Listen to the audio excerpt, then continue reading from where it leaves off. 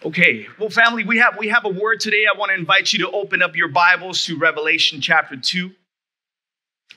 Revelation chapter 2, and we're going to go into this wonderful, wonderful passage. I'm going to give you a little bit of context in a moment.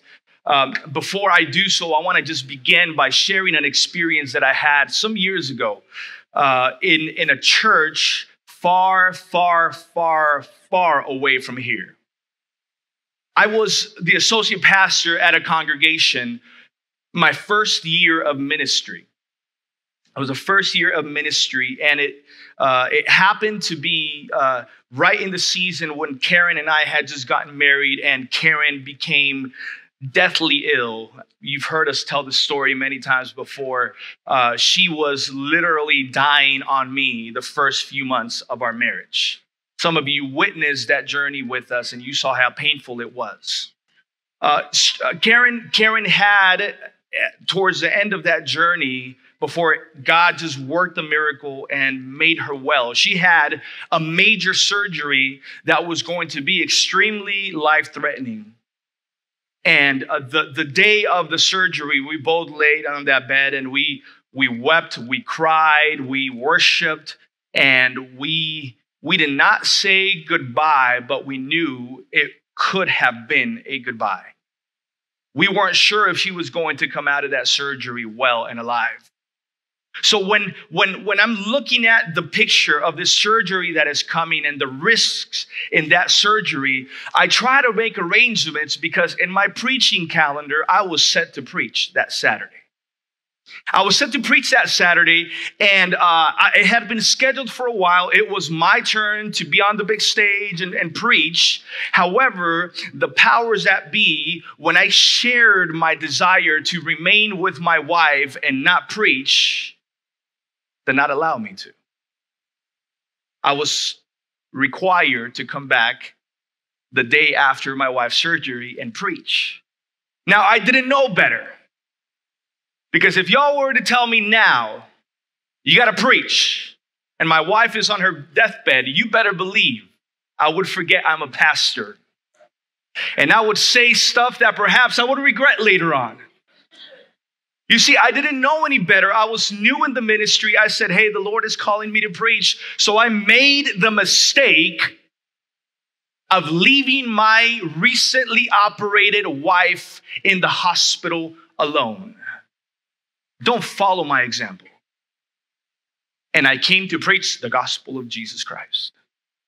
I preached my heart out on 15 minutes of sleep. I slept on a little chair for 15 minutes that night. I preached my heart out. And you know what? It was a bomb sermon. Like I preached my heart out. People were roaring amen. Ladies were waving their hands up in the air.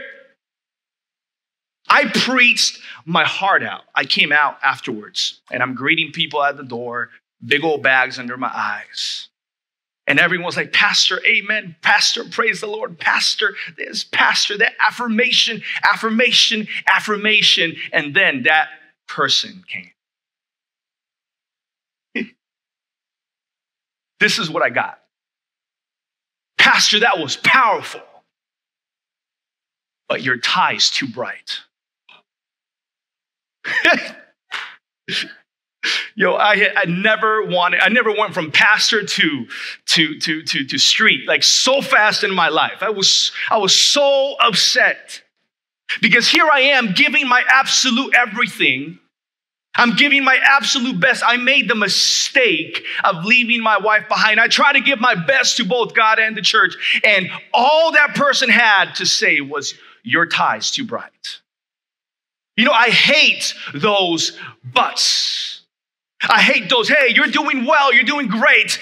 But it is when you introduce that but into your conversation that something just, you know what I remembered weeks and weeks after that moment? It wasn't the amens. It wasn't the hallelujahs. It wasn't the lady waving her hand up in the air. It was The but. Now, that sounds so weird. I just heard myself say that again. I keep doing that, man. It was that moment when the lady's like, but your tie. It sticks with you. And I don't know if it's ever happened to you before, but you're on a hot streak, you're doing great things, and you feel people are affirming you, and all of a sudden someone points out the most trivial, the most insignificant things, and all you can think of is that small little observation, that little paper cut, even though everything else is going great, that paper cut is all you can think of. The story we're going to look at today, this little passage, is a moment when Jesus is interacting with the church. He's actually sending a message to the church.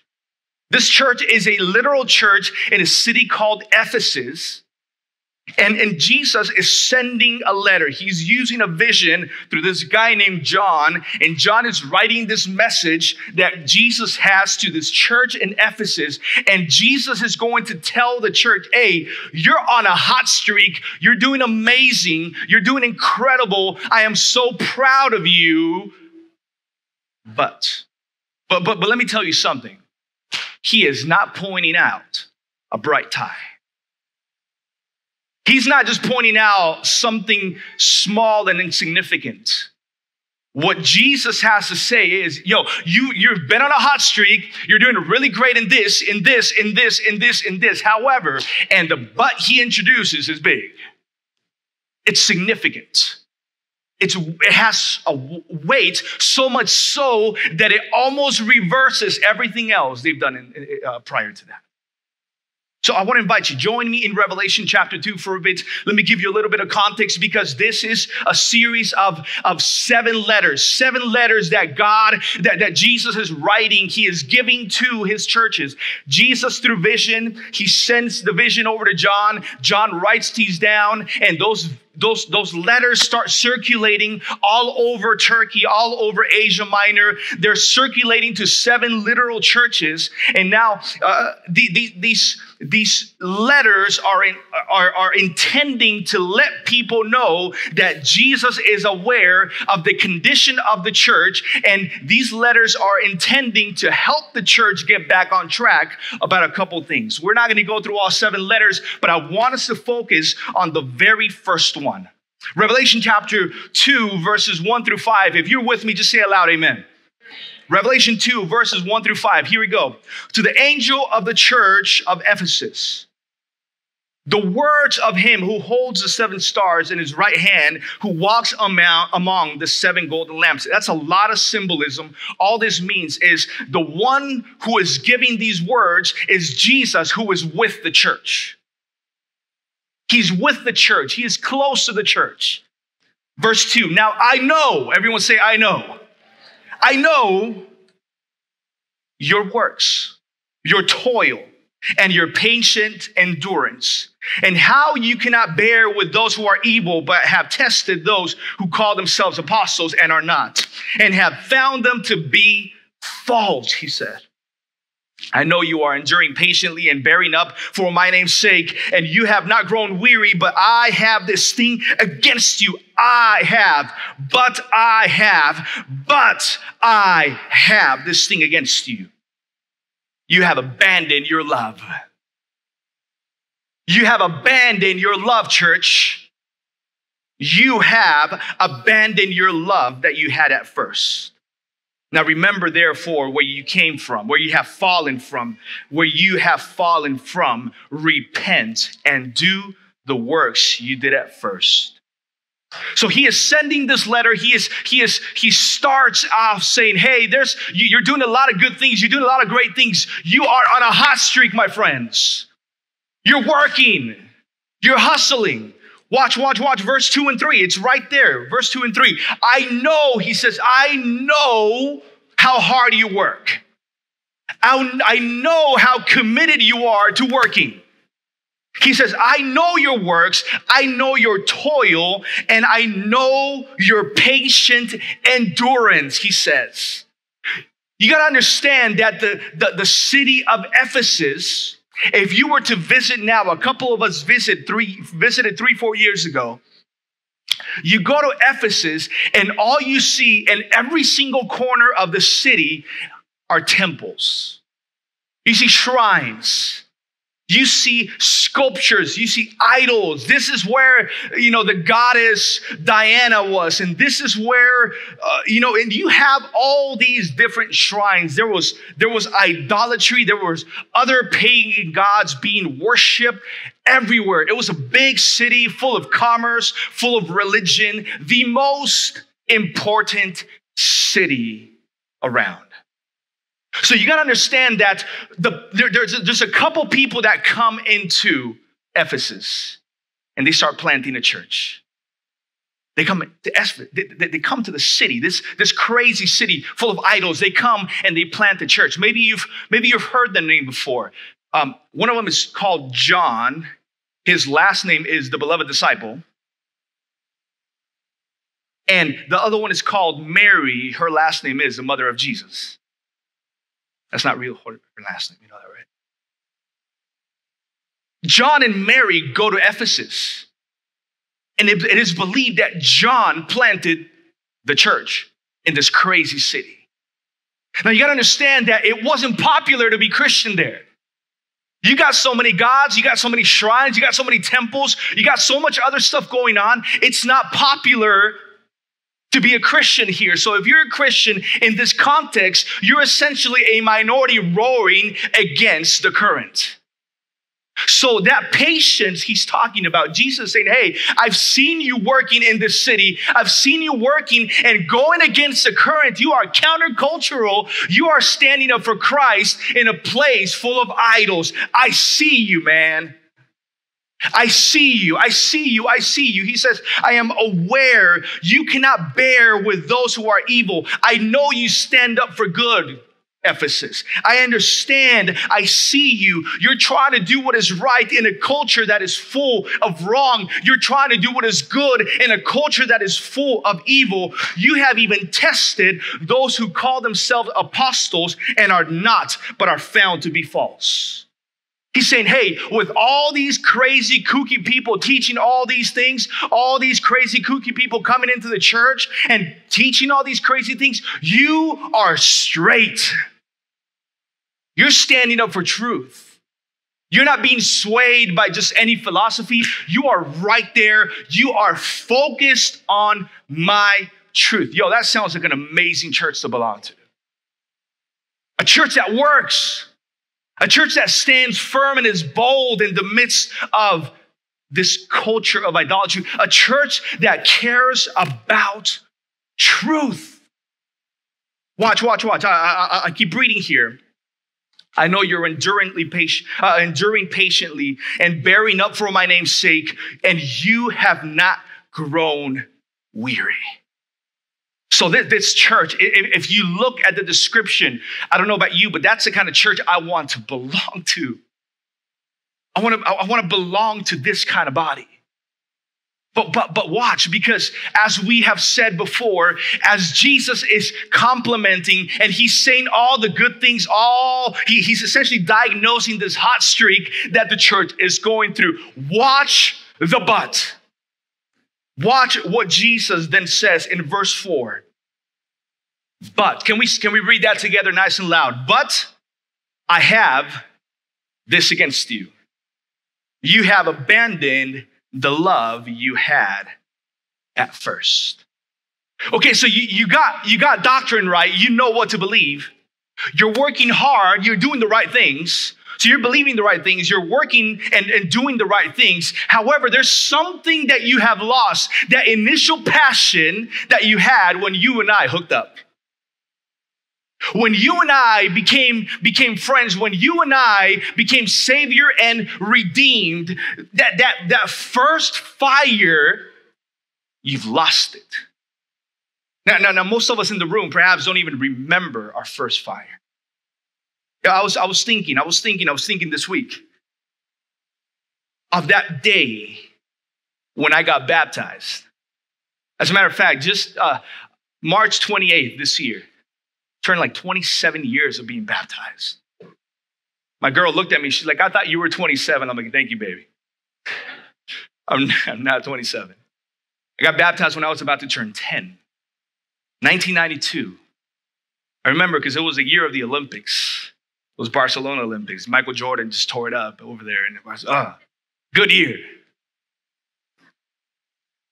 I remember the day I got baptized. It was about 1,500 people in a church, just massive church. Insane, just huge. I went in there and just with my best friend, Vivaldo, at the same time in the same tank. Like they dunked us at the same time. It was just glorious. Just,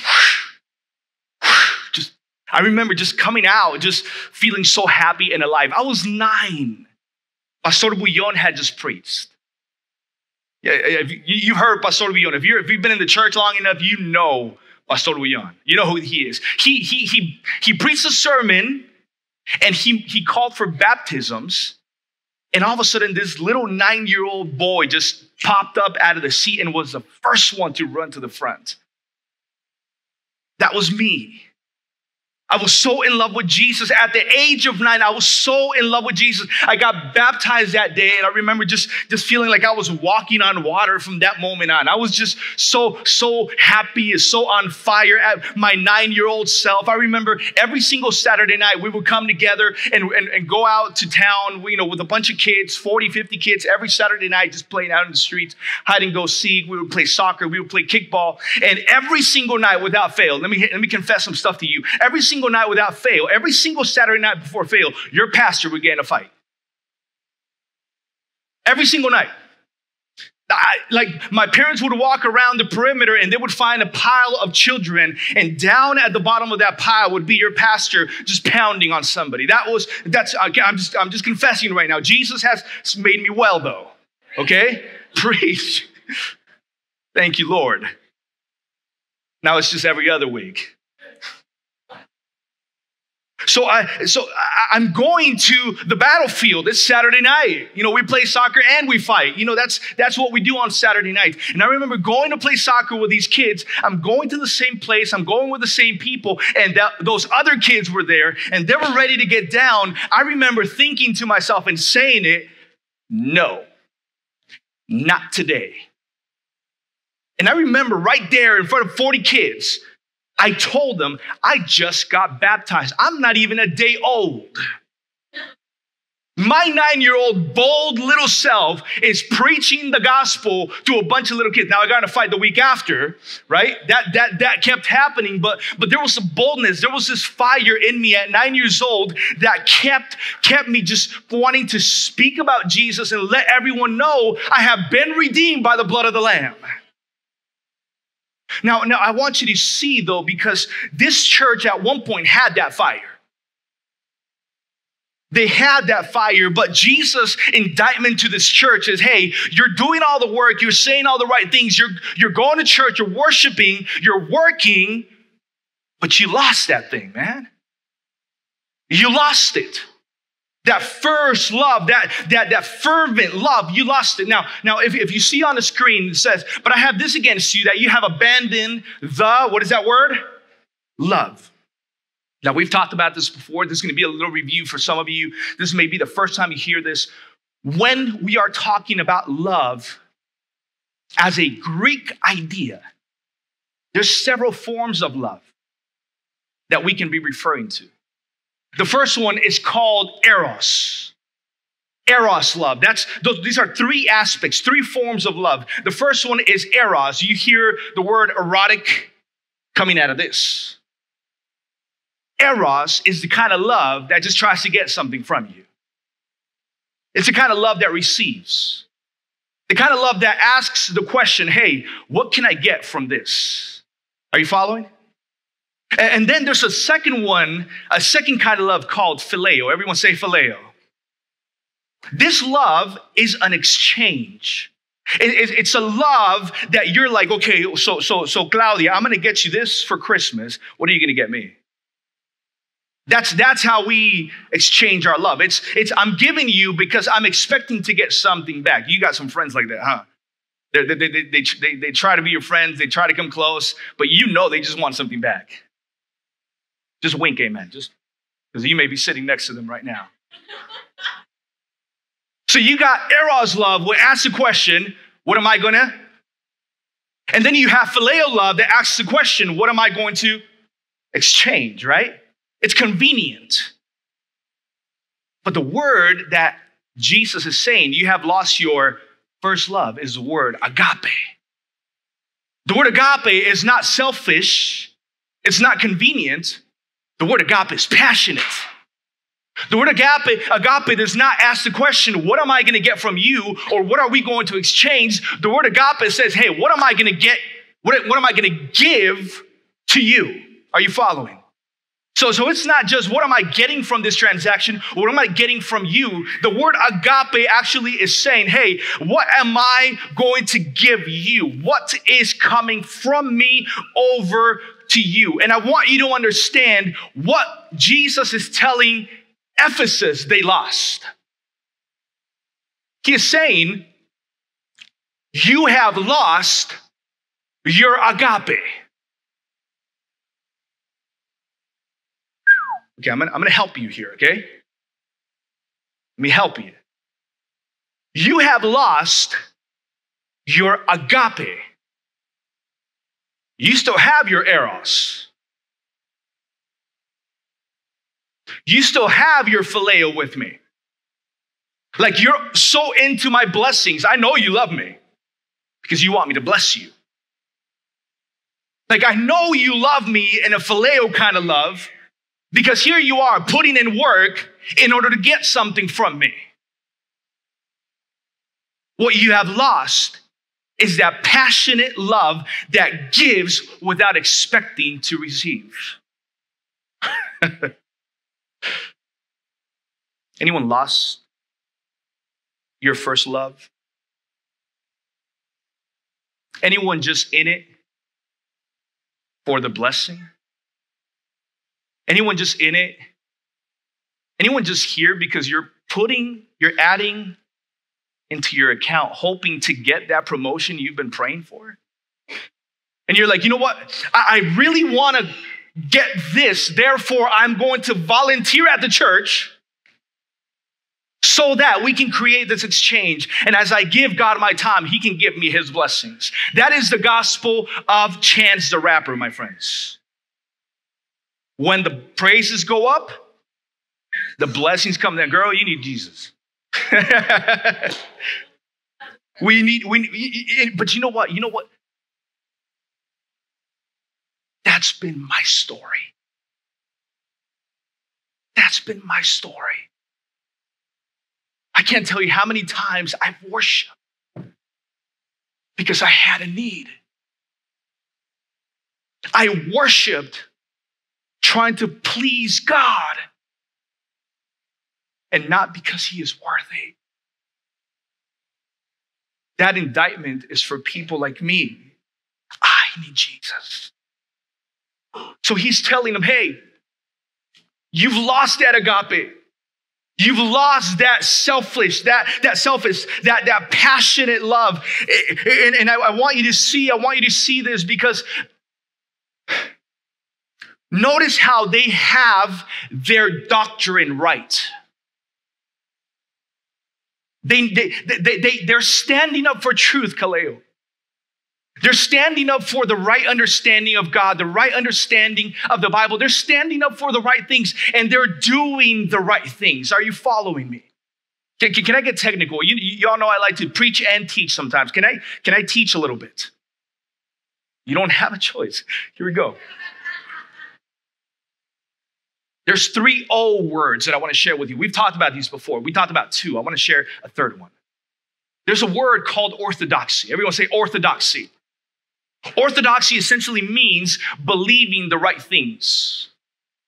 That's what orthodoxy means. And I strongly believe in the need for orthodoxy, Antoine. We need to believe the right things. We need to care about the truth of the Bible. Amen? And there's another word called orthopraxy. And it's practicing or doing the right things. So notice how the church in Ephesus has orthodoxy down. And they have orthopraxy down, but they're missing the third O. And this is a word called orthopathy. Everyone say orthopathy. Pretend you learned something at church today. Come on. Orthopathy. Orthopathy essentially means that you have the right belief, the right emotions, and the right passions. Now, let me tell you, let me be specific here, because every single one of us has a passion. Every single one of us in this place is passionate about something, are we not? I mean, I've seen you all during the World Series 2 years in a row. Stop it. You have a Boston fan in the house. We've seen you during World Series. We've seen you during the World Cup. We see how you get about the music you like. We see how you get about your girlfriend or your boyfriend. We see how you get about, we are passionate people. But are we passionate about the right things? Have you ever been moved as much with Jesus as you have been in the World Series? Have you ever been moved as much with Jesus as you have been when you got that first text message from that girl? And you're like, man, I actually have a chance. That's the kind of stuff that takes your sleep away. When was the last time you were not able to sleep because you kept thinking about the goodness of Jesus? You see, we're passionate people. But do we have the right passions? Can we really say that we are as passionate about Jesus as we are passionate about all these other things here on earth?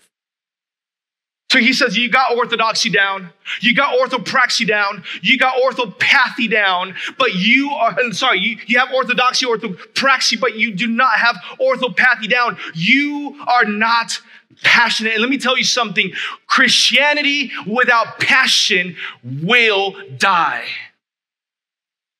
You can't just come to church and go through the motions and pretend you're going to be good for the rest of your life if you are not passionate about Jesus.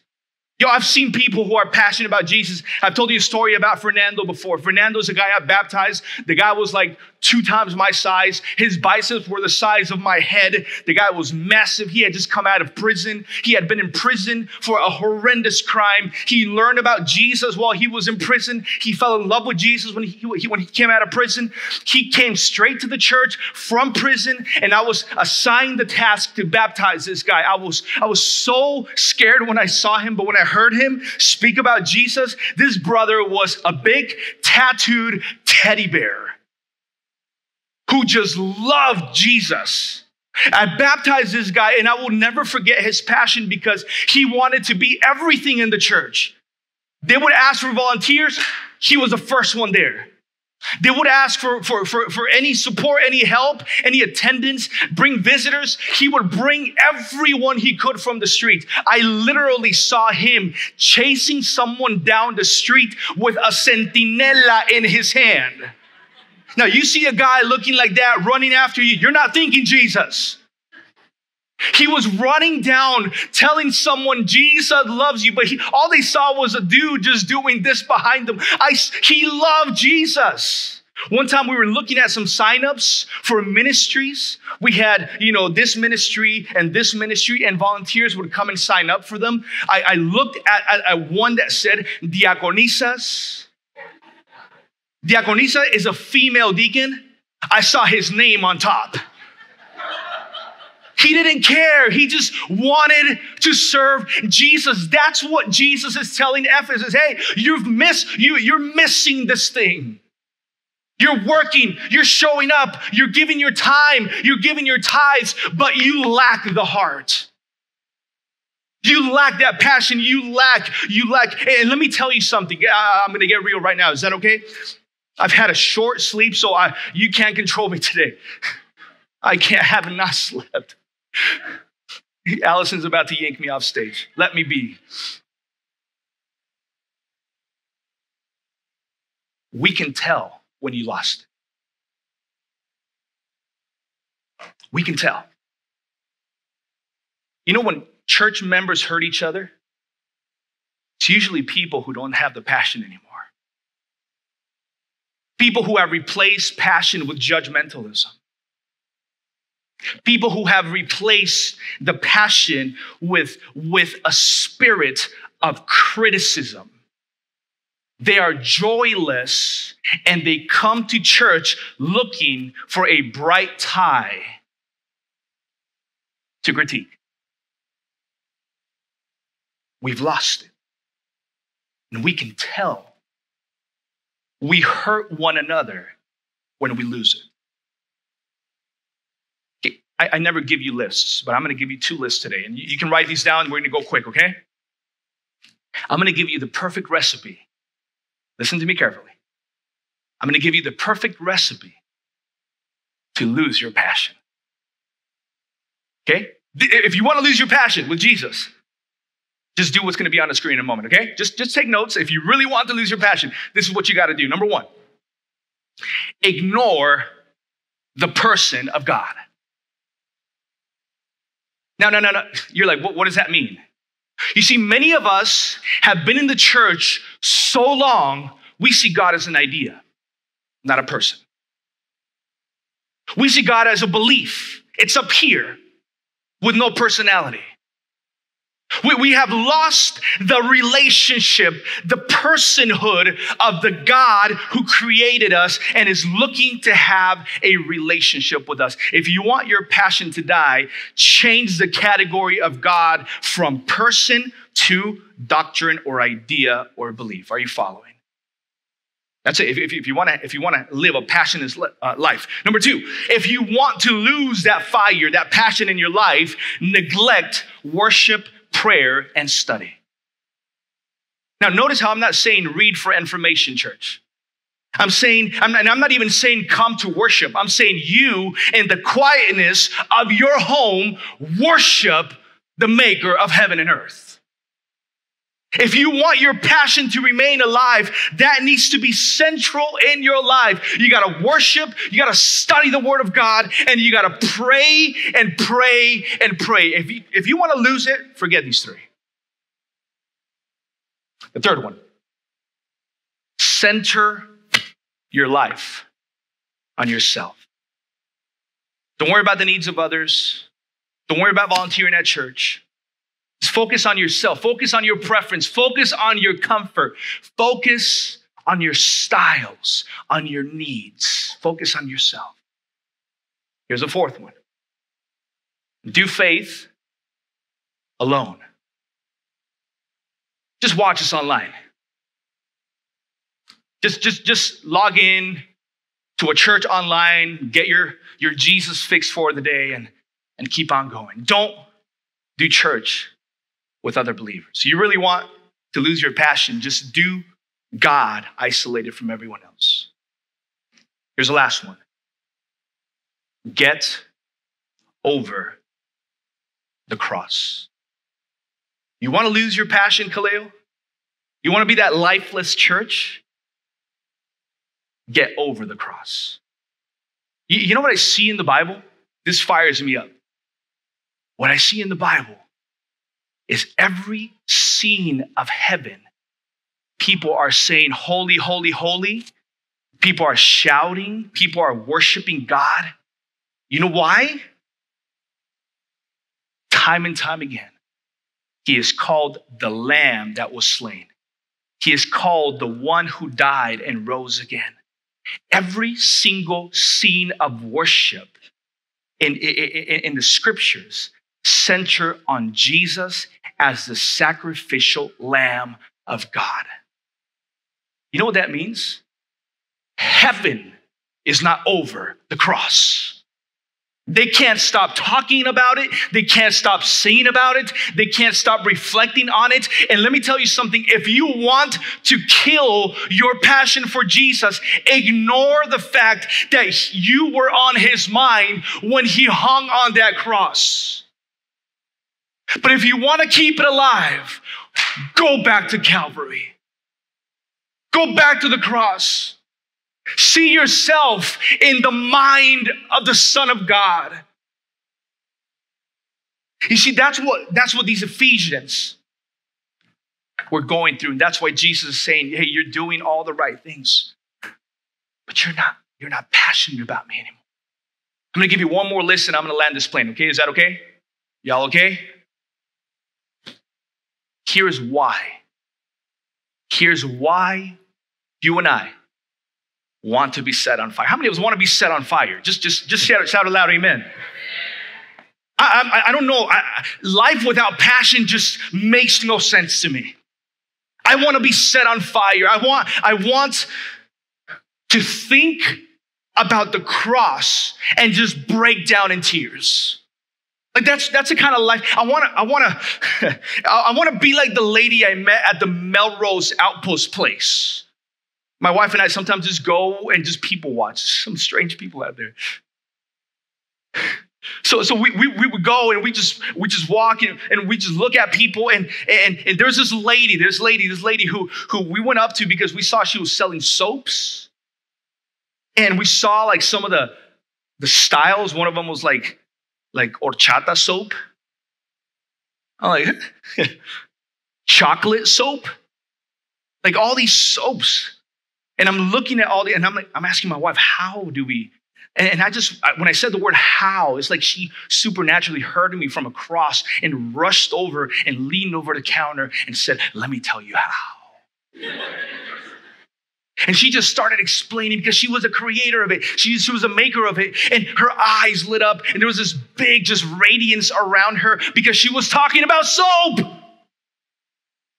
But you know what? There was a passion. There was a passion to what she was saying. So I know we want to live with that same kind of passion for God. Let me tell you what we get when God lights our hearts back on fire. Are you ready? You can write these down. This is what we get. Our beliefs become boldness. Like right now, you believe that Jesus is coming soon, but you are not bold about it. Your neighbors don't even know the fact that you believe that there is a God in heaven who is coming back to take you to live eternally with you. Your neighbors don't know that. All you have is belief, but you lack the boldness. Are you following? When you're set on fire, your desire will become desperation. How many of us are desperate for God? No, like some of you may be desperate for food more than you are for God. I'm talking about desperate. I'm talking about I can't think without him. I can't breathe without him. I can't function without him. If you are set on fire, your desire will become desperation. How many of us want that in our lives? Watch. Number 3, your prayers will become soul cries. They will become soul cries. Rather than the formal Padre Nuestro que estás en el cielo, santificado sea tu nombre. Sometimes your prayers will just be one word, Jesus. And it's going to come from the bottom of your heart, just filled with sincerity. Another one that is added, this is our experience when we're lit up for Jesus. The word in our minds will become the word in our hearts. And here's my desire. Knowing God will become experiencing God. Family, this has to be our pursuit. This has to be our greatest desire. Not to live a passionless life for Jesus, but rather just turn our hearts, our entire hearts, to live a life passion for Jesus. Now, how do we do this? I'm gonna land this here. How do we do this? Revelation 2:5, right there. That's the answer. Revelation 2:5. He says, he's telling John to write to Ephesus. Now, remember, therefore, from where you have fallen. Remember, therefore, from where you have fallen. That word remember essentially means the following. You got to slow down. You got to just put your phone aside. You got to put Netflix, just turn it off for a bit. You got to get off social media for a bit. You got to you got to break the rhythm of your life. You may have to take a weekend off. You may have to take a vacation off. You may have to just slow down and take a season to remember the good old days. And you know what good old days I'm talking about. The days when you just felt the closest to Christ. The days when you became aware that Jesus was your Messiah, that Jesus was your Savior. He's saying, hey, if you want to reignite this thing, you got to remember. Every single time I baptize someone, I pull them aside, and without fail, whenever I pull them aside, this is when the person breaks down. And if I baptize you, you know exactly the moment I'm talking to. I pulled you aside. I looked at you straight in the eyes and I told you, you need to remember this moment. You need to remember this moment right now. Remember the songs we're singing? Remember the people that are sitting around. Remember the sounds. Remember the sights. Remember the smells. Remember everything. You need to remember why. Because 5 years from now, you're going to go through hell and back, and you're going to need an anchor to hold on to. And this is your moment. Family, most of us have taken off in our spiritual walk, and we have not taken the time to remember where we came from. And we came from a moment when we had an encounter with Jesus. Jesus swept us off our feet. He wooed us. He changed our hearts. We decided to give our lives to Him. If we can just go back to that and ground ourselves from that moment, and that's what Jesus is telling the Ephesians. Go back, remember, slow down, and remember the moment I swept you off your feet. And let me tell you what the good news about this is. You can go back. You can remember. Notice what he says here. Remember, therefore, where you have fallen. And then he says the word repent. You know what the word repent means? Turn around and go back. Turn around and go back. As a matter of fact, next slide. That would be the most accurate translation. He's saying, hey, remember when we used to be tight. Remember when you and I used to be madly in love with each other. Kaleo, remember the first time you realized that the cross was for you. Like, you'd heard about the cross all your life, but when you realized the man on the cross was your guy. And that cross was something you deserved. And that cross was something that you had earned. But in His love, He said, you know what? The cross doesn't fit me because it's made your size. This crown doesn't fit me because it was meant and made for you. But I'm getting on this thing so that you can be alive. Remember. Do you even remember? Do you remember when you heard the gospel and your heart was just confronted by the beauty that is Jesus?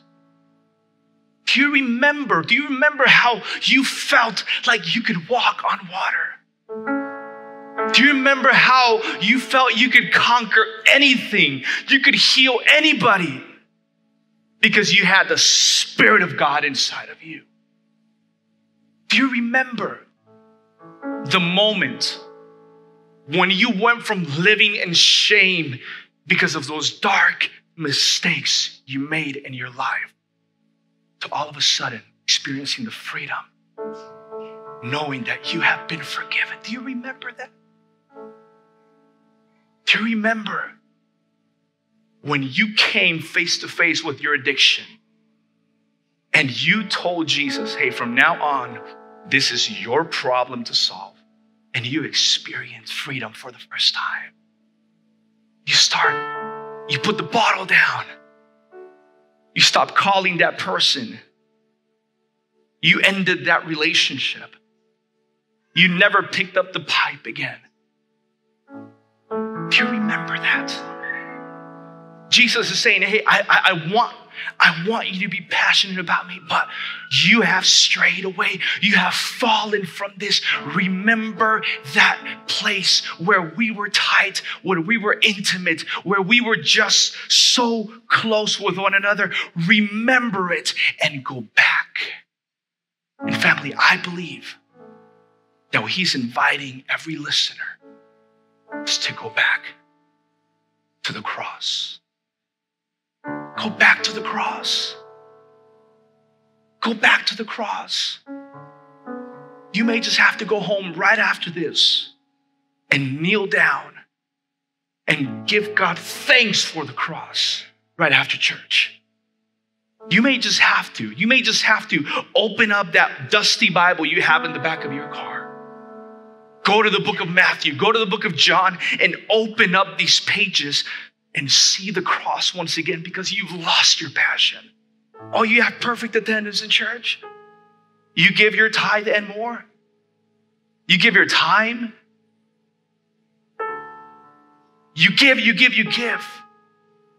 But your heart's not in it. Cleo, we need to go back. We need to go back and I'm done, I promise. I said I'm done like 15 minutes ago, but I'm still here. Let me tell you something. This is a promise that I believe God makes to his people. If you go back to the cross, he will do it again. You can't set yourself on fire. You can't accomplish this thing on your own. You can't just muster up passion in your heart. If that's what you heard today, please do not misunderstand. Passion is not something that we generate. It's something that becomes a reaction to something beautiful you and I come across. So I'm inviting you, as Jesus is inviting us, let's go back to the cross.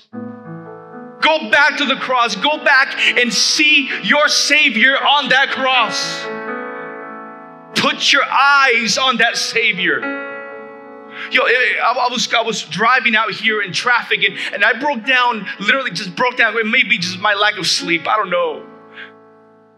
But my heart was heavy, church, at the thought that someone is listening to me today and has no clue what I'm talking about.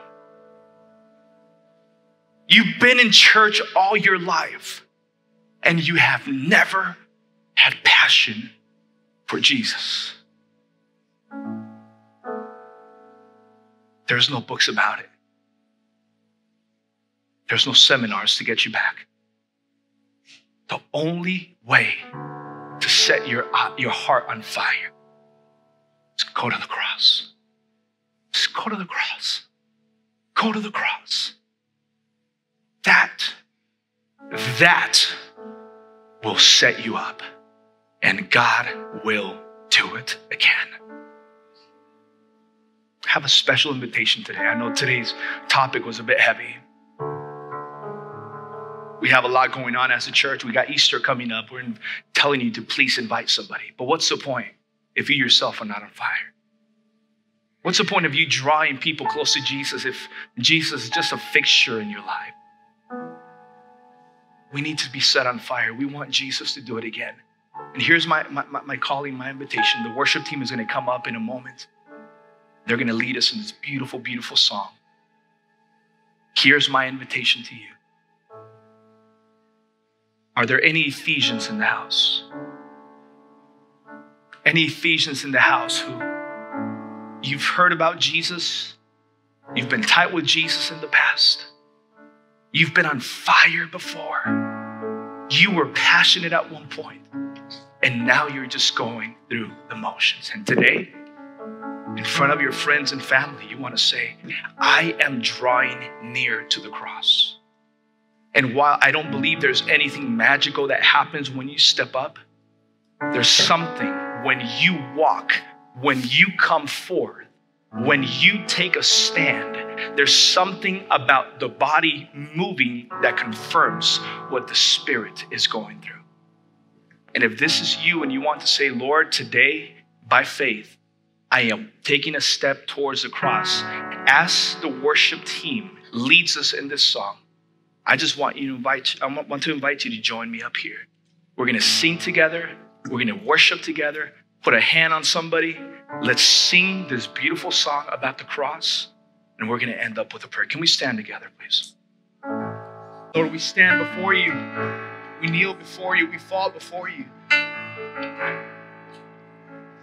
Completely unable to be reignited on our own. All we've done is draw close to the cross. We drew near, that's it. Do it again, Lord. Do it again. beyond this moment, beyond the emotions of right now. Do it again, and do it again tomorrow morning. Do it again on Monday morning, God. When we walk into that workplace or into that classroom, that somehow someone may perceive something different about us, that our belief may be boldness, that our desire may be desperation, that our prayers may become soul cries. God, do it again. Do it again. Do it again. We don't want to live a passionless life. Do it again, God. Set us on fire, Lord. Set us on fire. Set us on fire. Set us on fire. Set us on fire. Set us on fire. If this is your desire, just tell him that. Set us on fire. Set us on fire. Set us on fire. Thank you, Jesus. Thank you. We love you. We will continue to draw near and seek that first love. In Jesus' name, and all those who agree, said a loud amen.